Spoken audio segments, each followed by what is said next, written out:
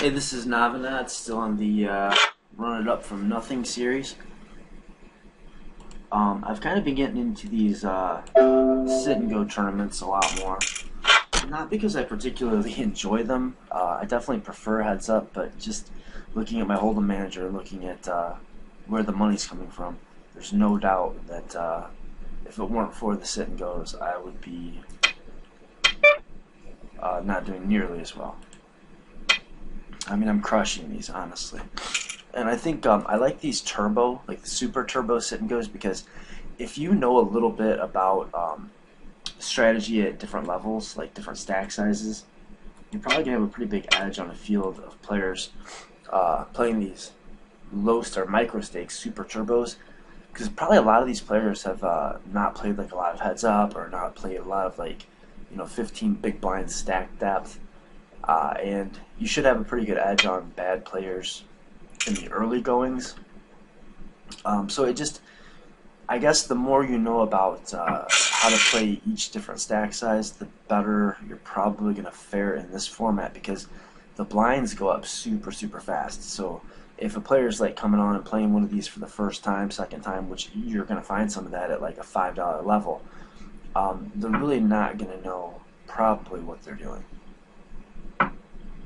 Whereas if you've played just a ton of sit and goes over the years, and you found yourself in all of these spots, having to play a 20 big blind stack on the bubble when everybody else has, 100 big blind, just different. I guess the more particular circumstances that you feel comfortable in, and the better your understanding of ICM, like independent chip modeling, the better you're going to fare. I think it's probably noteworthy that this guy limped. Well, it's clearly noteworthy that he opened up ace queen. But he also checked it out, which I think is also noteworthy.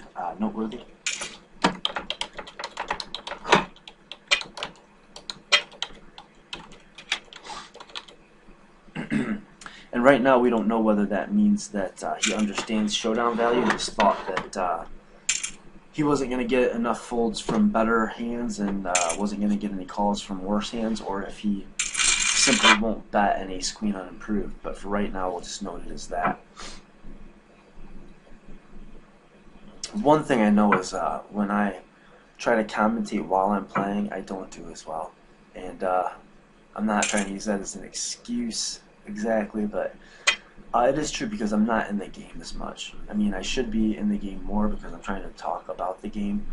But when you really just zone out, get into it, and you're taking notes, and you know what guys you can bluff and what guys you can value town, what guys are going to bluff off all their chips to you, that's when you really are playing the game. So I'm going to try to pay a little bit of attention. I'm already lost in this hand, so it's not going to do me any good to start now, but maybe we'll get some interesting information. I don't know. All I know right now is that seat 9, that, and 8 called on the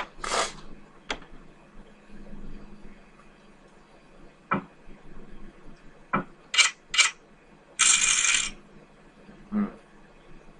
And he limped ace king, right? Pretty sure.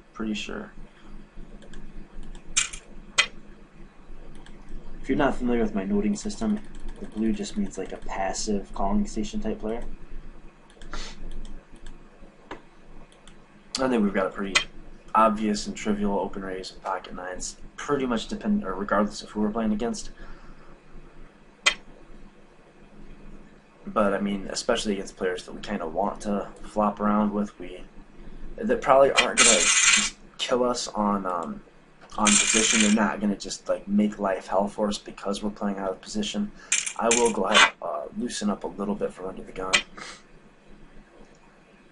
Not that was extremely loose, but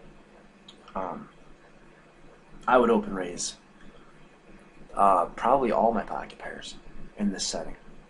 We don't have a lot of 3-betting going on, and again, I don't really feel like I'm going to be owned when I have to take a flop out of position. I feel like I'm going to be able to take a hand like that's a set mine essentially, and I'm going to be able to build a pot out of position by check raising the right streets, the right times, and also have the opportunity to realize my showdown value that's built into pocket pairs a lot more often with players that are not real aggressive. And I know this game just started, but it's pretty clear to me right now that we're not playing against like a bunch of Gus Hansons. Gus Hanson, there's a throwback, but you know, I mean, really, we're not. We're not. My basic rule of thumb here is we clearly don't love to just bluff randomly into 3 opponents, but especially if we're going to bluff some of the time and we're not going to bluff other times, then it doesn't make sense to bluff when we don't have any hope of winning if we're called. So like if this was a, say a jack, and we had like a 9 of diamonds, then it might make a little bit more sense. I'm still not betting that particular hand. And, but if you think you're in a spot where you might want to bluff, check your equity. See if you've got like a lot of cards that you can fire a second barrel against. If you get, say, like a reluctant 1 call, like one player folds and the other player kind of tanks and then calls, are you going to have a lot of cards that can come out and improve your equity enough to make you want to fire another shot? And just for example, if we did have like the 9 of diamonds with a jack here, we definitely would have bet this card, and then we would have kind of got there. At least we'd have some pretty decent showdown value at this point. Not at that point, but you know.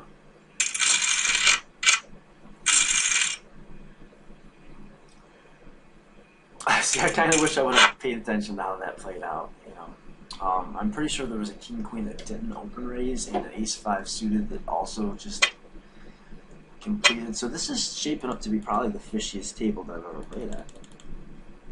I mean, seriously, like it can't get any more fishy, right? Have we seen any pre-flop raise? Well, okay. Saw 1 pre-flop raise just now. So what kind of, well, there's the raise, there's the ship. I'm just going to make a note that he 3-bet shipped it. With ace 9. Wow, well, I'm not going to make a note because he's going to be bust still, right? Yeah.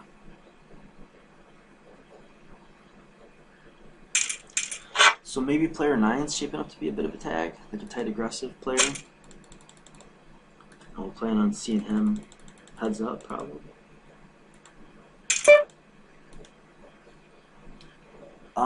Yeah, I think we'll go ahead and call here and see if we can't just flop a set. Double up. Hey, part A has been accomplished. Part A of our flop set double up plan has been accomplished. If he calls, it's going to be like, oh, that's fantastic. So what we're going to do here is just put in enough of a raise that we can get stacks in comfortably. And if we get like called and called here, we can definitely, even here though, we can just go ahead and ship the turn. Just pray that he's got a, but we don't have to ship the turn.